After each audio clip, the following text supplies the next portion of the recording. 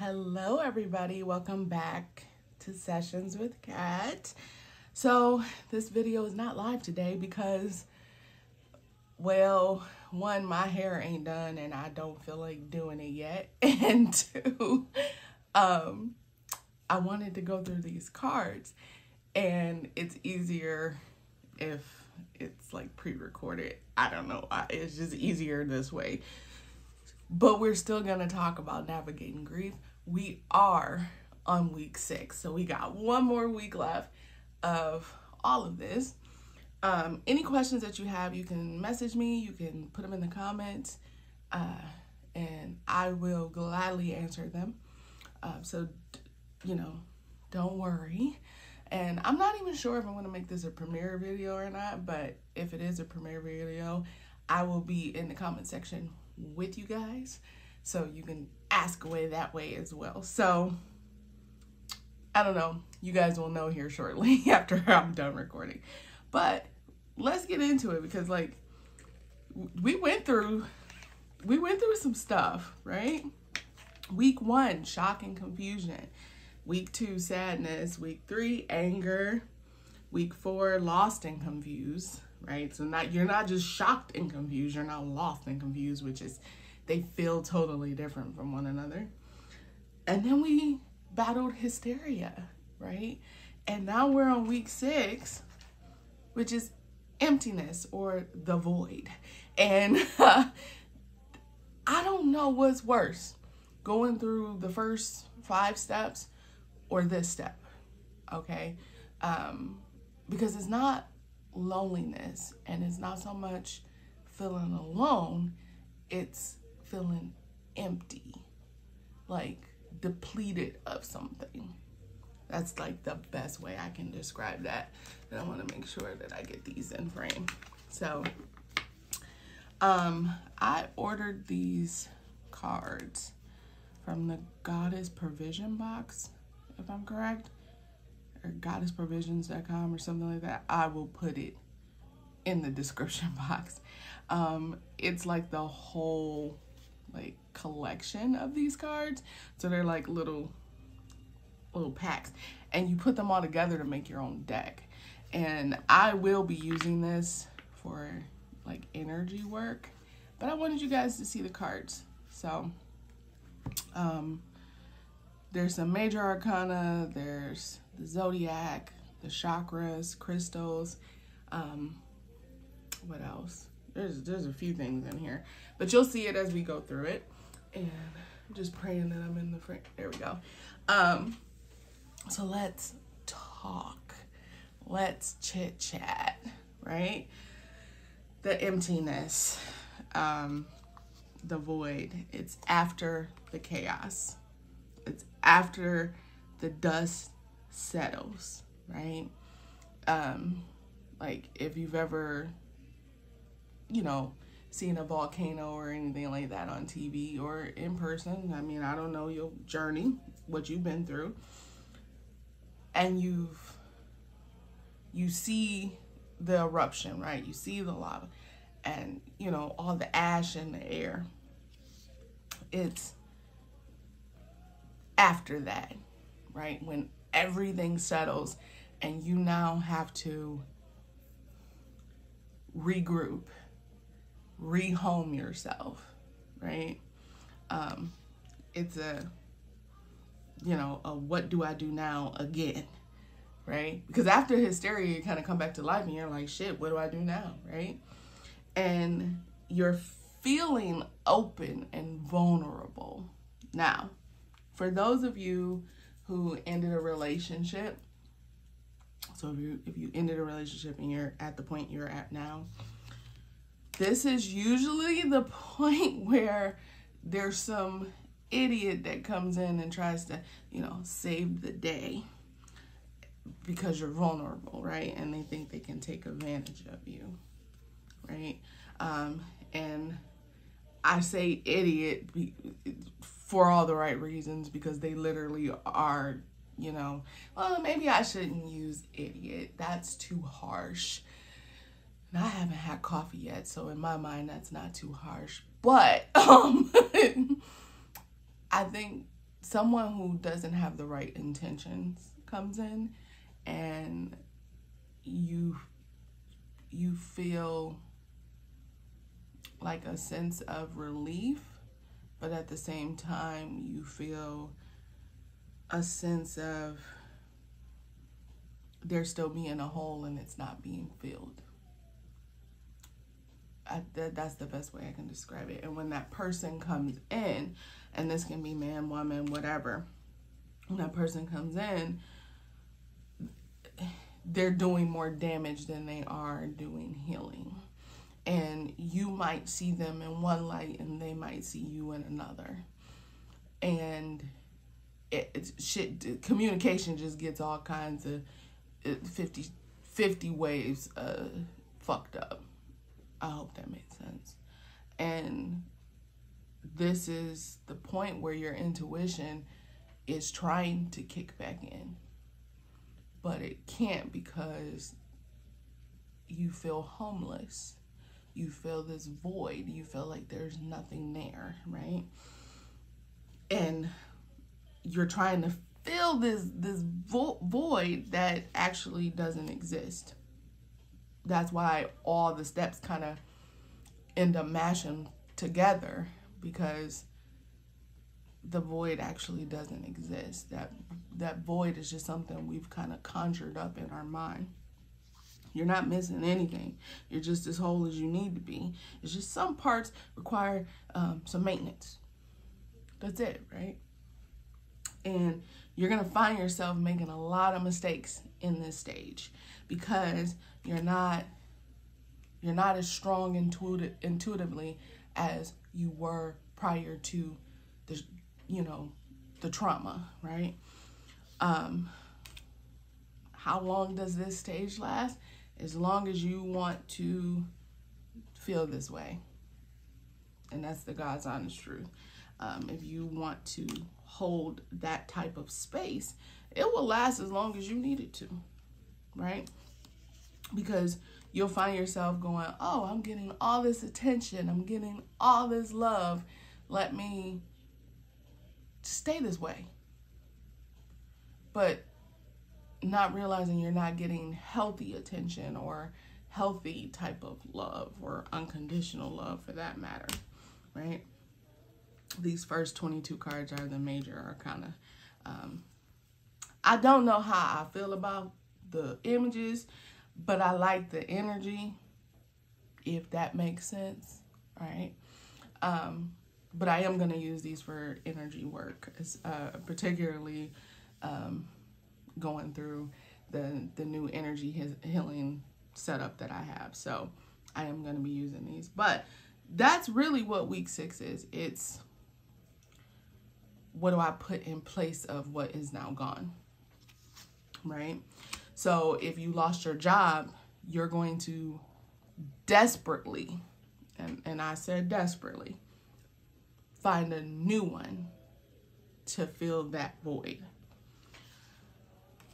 You took no time to do the healing work, if that makes sense. So you are looking for something out of desperation, which means that the moment that you get into it, you're going to desperately want out of it as well, because it's not going to be what you thought it should be, because you kind of have on rose-colored glasses here, if that makes sense, in this stage, right? This is the stage where rose-colored glasses are real.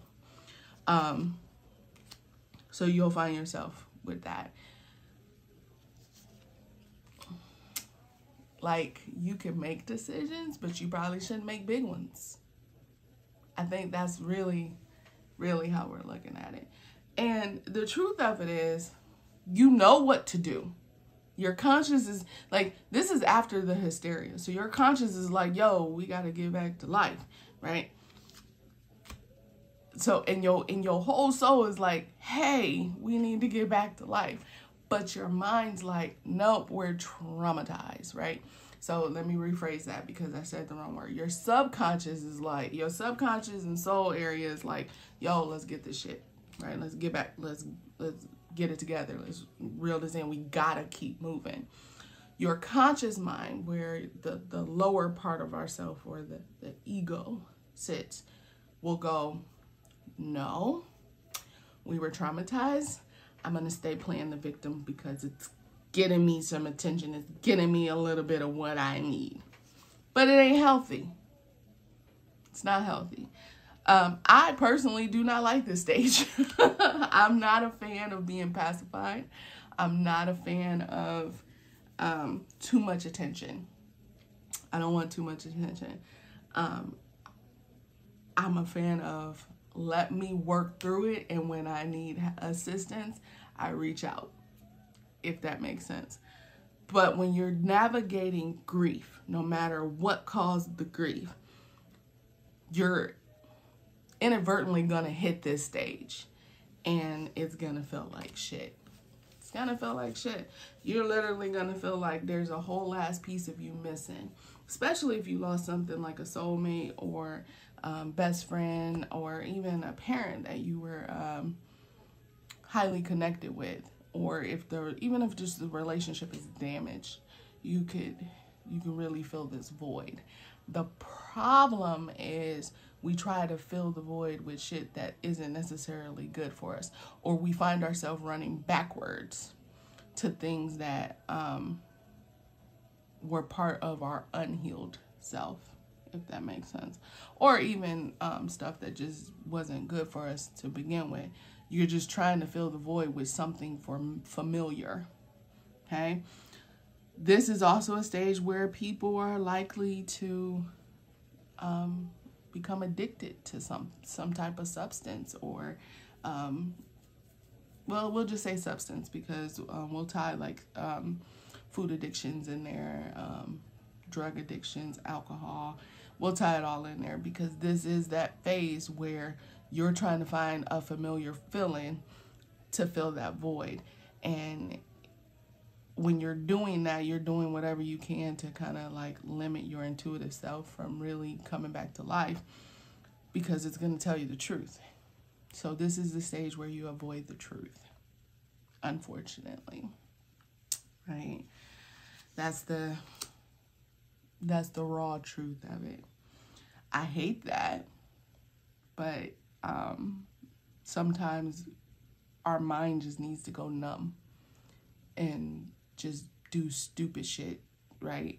And then we kind of snap out of it and come back to life, right? I hope y'all can see these. I really do.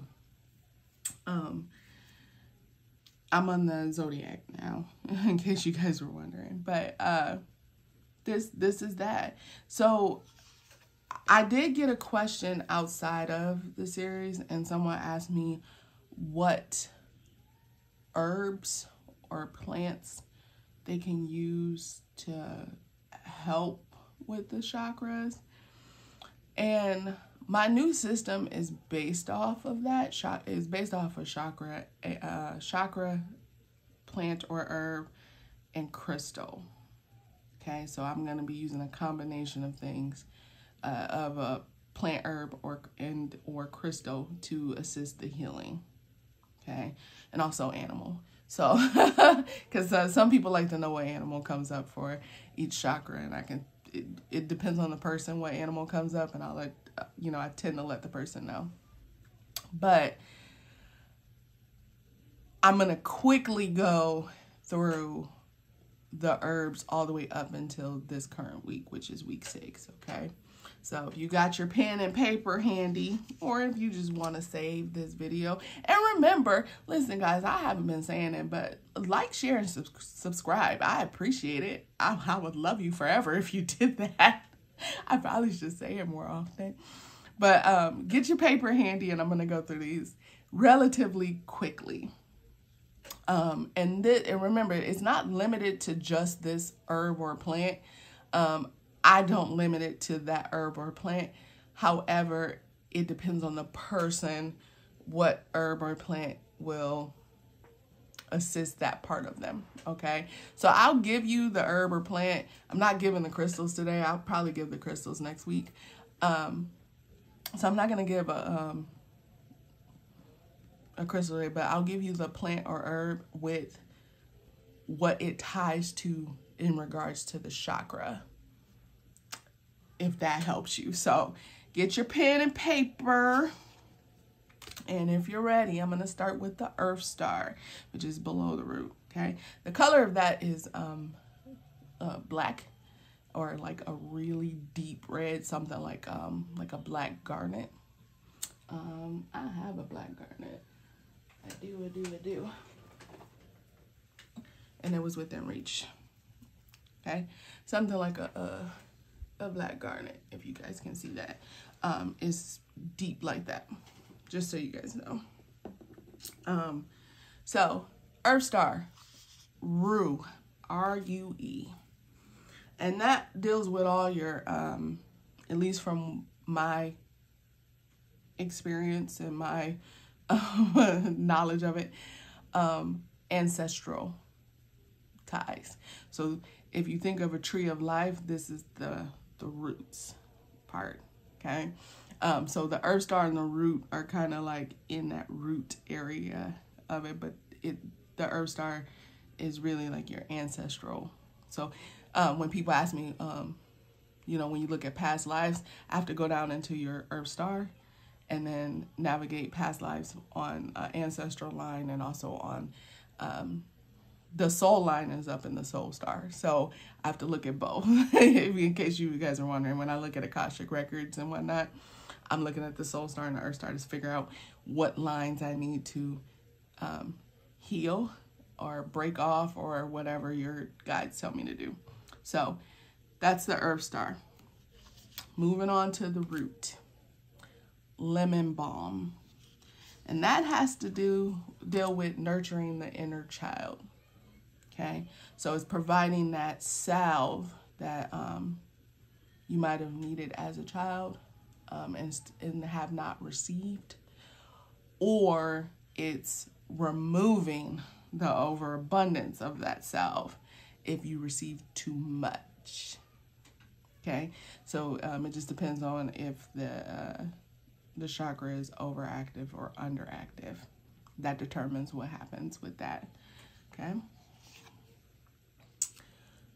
Now we're on to the sacral, blue lotus. And that ties into emotional intuition. So it's the clairsentient, like the what you feel when it comes to certain things. It's not your gut, because your gut lies. It's because you have to remember your intuition, especially if you're a woman, it's coming from two places, your sacral and your third eye, right? One is physical intuition tied to emotions, which is the sacral, and the other one we're going to go over, which is the third eye, right? But we're talking about the sacral here, so it's the emotional intuition that's on the physical level, okay? Solar plexus, tobacco. Tobacco. And that has to do with your energetic offering to yourself and the world, or the people around you in your community. So we either need to put out the tobacco or light it up, one of the two. Okay, that was the zodiac. We're now moving into moon phases. Heart, echinacea. Now, the spelling, if you don't know how to spell echinacea, echinacea, echinacea. And that has to do with the destiny of the soul. So if you are trying to find your life purpose, it's going to be in that heart center. Now the throat, St. John's wort. Now, a lot of y'all, if you guys know your plants and herbs, y'all like, wait a minute, St. John's wort is a calming agent. Indeed it is. However, you know how you can put two negatives together to make a positive? There's that. And that's what Spirit told me. So, this is all about radiant voice. It's about raising the vibration of your voice if you are not being heard, or lowering it to something that's a little bit more assertive versus aggressive if you're overactive. So that's where the St. John's wort comes in.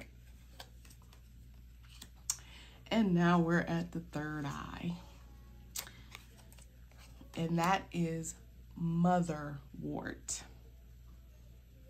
And that's all one word. Motherwort is one word. And that has to do with intuitive strength. Right? So if you're feeling empty, you ain't got no strength. But also understand that your third eye, if your solar plexus is good, your third eye is going to be good. That's really like in this grief phase. So if you've done the healing work in that week 3, right, and you keep your energy level, your third eye work should be okay, and you should be able to navigate it a lot easier versus if your solar plexus was depleted. Now, if it's overactive, then yeah, we gotta do what we gotta do to bring that down. But for the most part, when you're navigating grief, shit's depleted. Okay, everything's underactive at this point. So that's kind of that. So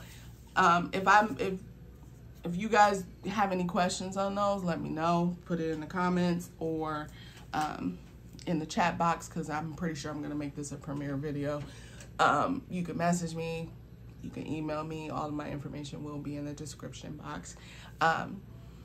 You can, just drop your questions, because I know these plant and herbs don't always resonate with everyone, because there's no set playbook for everybody.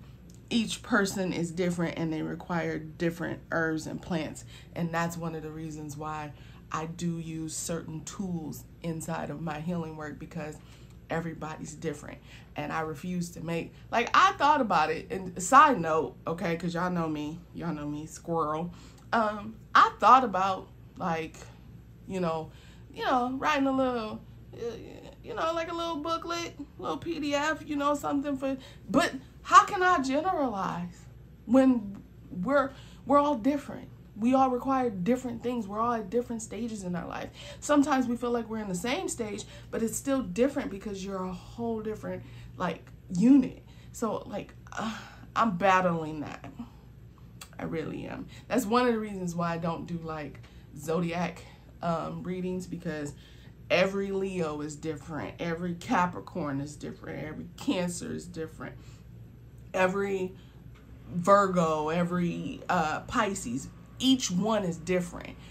They're not all the same. So I can't just go, oh, if you're a Pisces, here you go. I can't do that. So don't ask me to. Not going to. So like, just kind of keep that in mind. Now, if you want me to read your system, just simply to help you with some herbs or apply crystals to them, let me know. I can do that, right? I certainly played with it as offering as a service, because that is something I do. I can see what animals are sitting with your chakras. I can see what crystals sitting there, and I can see what plant or herb is sitting there. But it's one of those things, like, do I offer that? I don't know. But if you would like it, let me know. Okay? We're moving on to crystals. So next week, I'll tell you the crystals that go with all of the chakras that we went through, if that helps. This week we only went through the herbs. So back to navigating grief. How do you move from a place of feeling empty? And the short answer is you simply move. The long answer is you need tools, okay? You need a whole ass accountability partner. This is where an accountability partner would be great. Not necessarily a therapist, but an accountability partner, because teamwork makes the dream work, okay? And you'll want to eat like bluish purple foods, right? If you're not a fan of eggplant, don't eat it, but eat something else that's purple, you know, the grapes and shit, right? You can eat blueberries, like, what is it, purple, radicchio or purple cabbage, that kind of stuff. You could do that, okay? The goal is to introduce that color back into your life, because when you're navigating grief, it's depleted, okay? It's gonna be depleted. So you can do that. You can journal. In any of these chakras, you can journal, but for the most part, when it comes to your third eye, you really want to be meditating. And you really want it to be a guided meditation, not like free form. And the reason I say that, okay, is because you're trying to wake your intuitive side up. And in order to do that, it has to have some guidance. So guided meditation would absolutely work best for that. All right, that was Christos. So you can do something like that. Other things you can do is you can use your cards, right? If you read charms, if you do any type of divination, you can totally use those methods to help bring your third eye back into its fullness, right?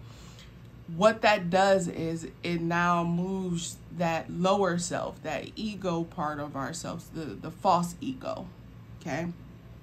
It moves it and says, hey, we're not missing shit. I'm right here. We got everything we need. We might need to add a few things, but we have essentially everything that we need. So it's kind of like a reverse psychology, if that makes sense. It's kind of like that. Sorry if my hand was in the way, it was making it darker. I apologize for that. You know, y'all know I talk with my hands and shit. So you can do something like that. When you're out in nature, if you can spend about 20 minutes, and I said what I said, 20 minutes near water, that will also help reset you, okay? It'll actually help your third eye and your sacral, because your sacral is, the element for it is water. So it will actually help both. I believe these are plants, herbs. So you could do that. You could totally do that. Wearing certain colors. So if your third eye is overactive, meaning like you getting some crazy shit coming down and it's not making sense, and it's just being hella rude, you want to wear or eat the opposite color on the color wheel. Okay? And you're like, oh, what color is that? Orange. Right? So like, think about it. It's like orange or yellow. I'll say it that way. Think about it in terms of if you bleached your hair, if you ever bleached your hair and you need to get that brassiness out, what color shampoo do you put on? Right? You just look at it that way. So you'll want to use the opposite color. If it's the heart, you use pink, right? That's why the heart chakra is known for green and pink. You just use the pink side if you need to calm it, which is typically like rose quartz or something like that. You can totally do that. So those are things you can do to help, you know, balance out that void, that emptiness, and get yourself right, if that makes sense. The other side of it too, and I'm in all seriousness, if you're dealing with grief in the sense that you've lost something, okay, you have to find some sort of lesson in it and the blessing, okay? People go, how can you find a blessing in losing somebody or in losing a job? How stressed out were you at that job? How stressed out were you in that relationship? right? You have to look at the pros and cons of the whole experience. And in that third eye, a lot of times we're trying to avoid seeing the lesson in whatever occurred. And not everything has a lesson, but everything has a lesson, regardless if we need the lesson or not. There's always some little lesson/blessing in every situation, in every traumatic experience. We might not see it right away, but there's something that's always there. So here is where you face yourself. Here is where you face yourself and say, I need to practice self-forgiveness. Because that void is actually just you avoiding you. That's it. You're trying to pull shit from outside in, and really you need to work inside and practice some self-forgiveness, right?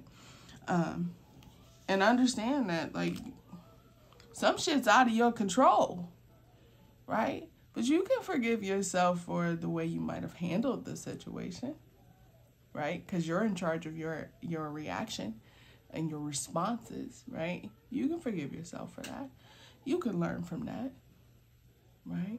You can say, in the future, if I ever sense some bullshit like this happening again, I can do this, that, and the third. Guess what? You've learned something from it, right?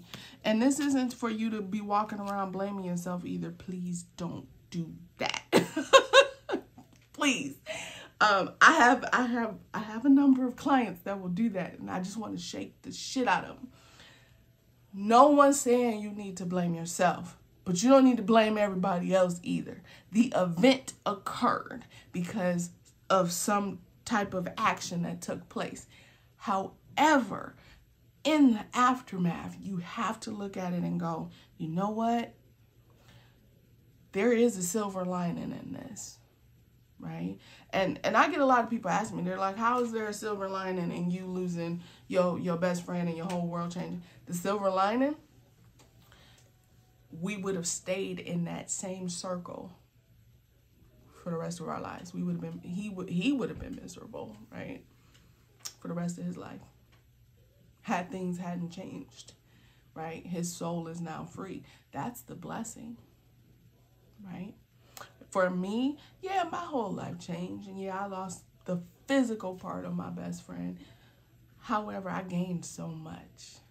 I've made new friends. I've reconnected with true friends, right? I've learned a lot, but I also had to forgive myself for the way that I handled part of that situation, part of that trauma, right? That takes time. It takes having patience with yourself, and nobody wants fucking patience with themselves, right? Because why would we do that? We don't have patience with others, right? Why would we have it for ourselves? It starts there. How much patience you have for yourself is what you're going to exude for someone else. Now, that doesn't mean you have to go and tolerate bullshit from anybody. I'm not saying that, right? What I'm saying is you can practice unconditional love without taking on unconditional bullshit. That's all I'm saying. What I'm also saying is self-forgiveness helps set healthier boundaries. And when your third eye is fucked up and you're sitting in this emptiness stage and you feeling all vulnerable, you ain't got no fucking boundaries. Anybody can walk in and try to take control. And if you're paying attention to yourself, your body might react a certain way. You might start fighting, right? Because you don't have any peace, right? You might get to that new job and go, this shit feel like the last one. Right? So now you're repeating a mistake. Let's not do that. Let's do better. Let's be better, right? So with all of that, right? With all of this information and understanding that navigating grief is going to be different for everybody. This is just kind of like some, I can generalize these points. I can't generalize every person. These are steps you're going to go through. Are there many more steps? Of course. But there's little steps in between these steps, right? These are just the main ones. Understand that your experience is going to be different from somebody else's. But when you have a community in which you can discuss what's going on with you and you get some constructive feedback, not criticism, because ain't nobody looking to be criticized for the shit we going through. Constructive criticism, constructive feedback, right? When you receive that, navigating grief becomes easier. You can gain a little bit more, what's the word I'm looking for? A little bit more inner beauty, right? Because you know how to fuck with yourself. You get what I'm saying? And can't nobody do it like you, because you know you, right? So when you understand the cycle that you're moving through and you get some constructive feedback, shit you can actually work with. Even if you have to file it for a little bit and then you can pull it back out, you can fuck with yourself on a better level. You can have better boundaries, right? You don't have to shut people out. You don't have to try to control people around you because you don't like how they're making you feel, and so on and so forth. You don't have to belittle yourself either, right? You don't have to hide in the shadows. You can be you authentically when you understand the journey, the grief journey that you're on, right? So I hope that made sense. I hope that made sense. And I hope y'all like these cards. Those were the chakras. That was the last of it. And I'm going to be using this to do healing work on people. So with that being said, y'all, I have listed my updated services. And now they're set up by chakra, right? And also, if you want the whole package, that is there as well, okay? If you are on Instagram and you go into my profile, you'll be able to find it. If you want to order it via email, let me know. I can send you an invoice. And then I also have the sassafras, cypress, and indigo energy work as well, which I've talked about. But when it comes to from the earth star to the third eye, where we are now, the bulk of your work sits between the heart and the third eye. The heart, the throat, and the third eye. A lot of times we can easily get our body together. That's, the physical side of it. But getting that mental, right? That intuitive side of us together, right? That soul part of us together. Our spirit body. That takes a lot more guts than we think. It takes a lot more determination, courage, you name it. And I applaud all of y'all for taking the journey, because you don't have to, right? You can sit where you were, right? You didn't have to grow. You didn't have to heal. But I'm applauding you because you did, right? I'm not going to clap right now because then y'all can't fucking hear me talk. But like, kudos to y'all. Kudos, right? Because you took this leap, right? Grief can try to break you. That's why it's, especially if it's a heavy part of grief, and like if you lose a person. Like for me, my last favorite person passed away last year. You have to get to that 1.5 year mark. That's what I've noticed, to get out of that broken heart phase. And that's why the heart, the heart center is important to do healing work in, because you can die from a broken heart, right? Especially like there are some people who lose a job that they really loved, and they might unalive themselves, and it's unfortunate, but that happens, right? It's getting through that broken heart phase, right? And not trying to fill the void or like replace it. No, you need to move forward, understanding that you can set better and healthier boundaries, and that you're not empty. You don't have to be as vulnerable as you're feeling, right? No one can have control over you unless you give it to them as well. So with that being said, I pray every day for all of y'all, whoever watches this video, that whatever you need come to you quickly. That you're abundant, that you're prosperous, that you're healing, that you find whatever you need swiftly and wholly, right? I hope y'all stay hydrated, that you're eating and not just drinking coffee, right? And not just snacking either. You need a whole fucking meal. I don't know who need to hear that, but you need a whole fucking meal. And I pray that you're taking care of yourself and your family, right? And I most certainly wish you all the brightest of blessings. Bye.